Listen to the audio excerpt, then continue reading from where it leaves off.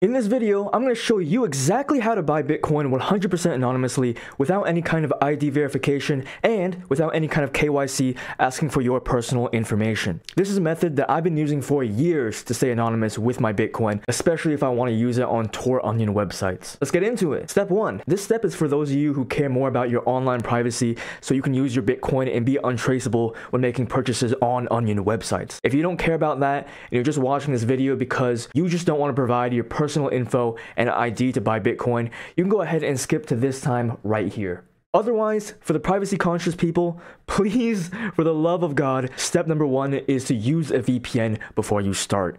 Get a reliable VPN that isn't free, because with almost all free products, you're never the customer, you are the product.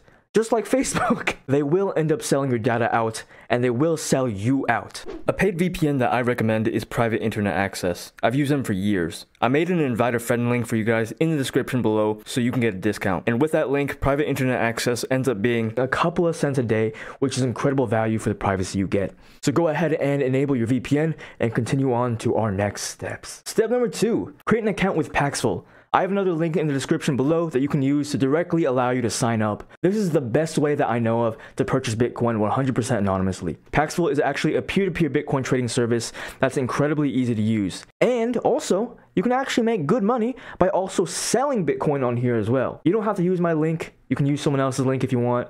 But if you do, you can hit me up and be added to my team where I'll extend my hand of help and knowledge to you guys if you want to also possibly learn how to make $200 or more a day with Paxful after this tutorial. Now, when you hit that link below to get to Paxful, you'll be brought to Paxful's page where you can get started and create your account. Now, make sure that while you're in this account creation process, you use an email that you do have access to. But of course, if you are privacy focused, make sure it's an email that you created while you were on VPN. For phone number verification, I don't personally really care if they have my phone number, but for those of you who are security focused, obviously you should put in a temporary phone number in here. Now, after all that's done, you can go ahead and go to actually buy your Bitcoin finally, and you can see all these random offers you can possibly see to possibly buy your Bitcoin. But the best way I personally know to buy Bitcoin on Paxful to stay anonymous is to actually buy it with gift cards. Cards I recommend you go get at the store are Amazon cards, One Vanilla cards, Target cards, and Google Play cards. But it's really up to you which gift card you want to trade on here for Paxful. For example, let's say we wanted to do Amazon gift cards.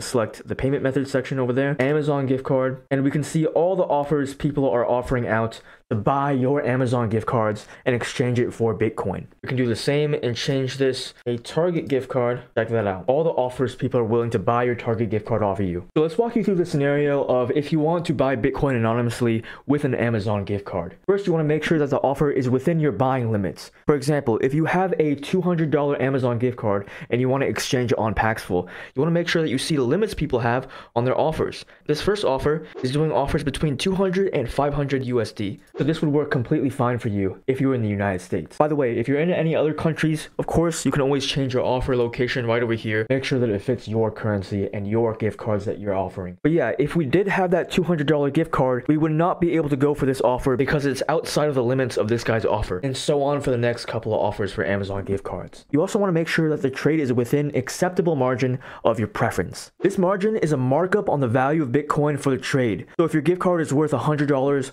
you will actually end up getting slightly less than $100 in Bitcoin simply because 1, the gift card is not a liquid form of currency like Bitcoin is, and 2, you are actually paying for the service and luxury of staying anonymous online. So if these margins feel a little high for you, always try to go for the sellers who are offering the lowest margin so that you can get the most Bitcoin for your gift card value. But you also want to make sure that the seller is a reputable person. Personally, I only trade with people who have at least 100 upvotes. This means at least 100 people have voted them positively in a previous trade. This guy fits my categories, so I would personally go ahead and trade with him. So let's say we actually end up liking this guy's offer. We're going to go ahead and click buy on his offer. And here it says, I will pay blank amount in USD and receive blank amount in BTC. So what is your card worth? Let's say it's around $100. It'll tell us how much we get in Bitcoin for the luxury of staying anonymous. But before we actually submit our gift cards, let's scroll down to see this guy's offer terms.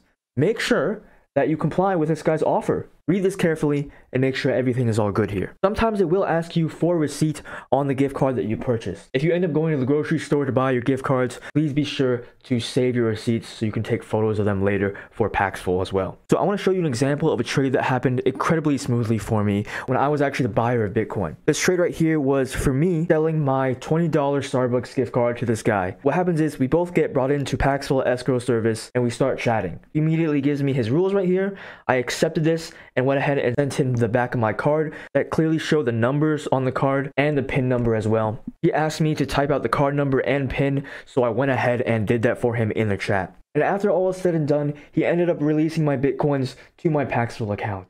Now, I don't necessarily recommend you do Starbucks gift cards in particular. I actually recommend you do more of the Amazon gift cards and the One Vanilla gift cards and the Google Play gift cards, because those can actually be redeemed immediately for the sellers of Bitcoin, and you can actually get Bitcoin faster into your account. Of course, if they ask for a receipt, make sure to send that as well. But after all that's sent, you can go ahead and mark the trade as paid if it's not an automated trade. And once the person accepts the card on their end, they will mark it as paid as well, and the trade will be done, and you will have Bitcoin in your Paxful account. Now, all you're going to do is transfer it out of your Paxful account into your Bitcoin wallet. Now, if you're watching this video just to bypass KYC and ID verification, then any normal Bitcoin wallet will do, and you're done with this tutorial, and congratulations. Now, if you care more about the privacy and staying anonymous with your Bitcoins, then you need to send your Bitcoins you just received in Paxful to a wallet on Tor. And if you don't already have a Bitcoin wallet on Tor, I'll go ahead and teach you how to get one and transfer all your Bitcoins to it right now. Number 1, enable your VPN like normally, of course.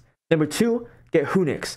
Whonix is a Linux distribution completely based on security, privacy, and anonymity, and it's pre-configured to route your traffic over Tor. Set it up with VirtualBox or VMware. You can actually get Tails 2 instead of Whonix, but I personally recommend Whonix. Next, open up your Whonix and install your Bitcoin wallet inside of it. Electrum is a great wallet for your Bitcoin that has a Linux installed for it. I personally recommend Electrum as well. While in the Whonix OS, go ahead and open Paxful and send over your Bitcoin you just received over to your wallet that you just created as well. And then obviously your last step is just using that Whonix OS to make any purchase that you need, and make sure that you never transfer this Bitcoin to any of your ClearNet wallets or any services that you have accounts with in the ClearNet.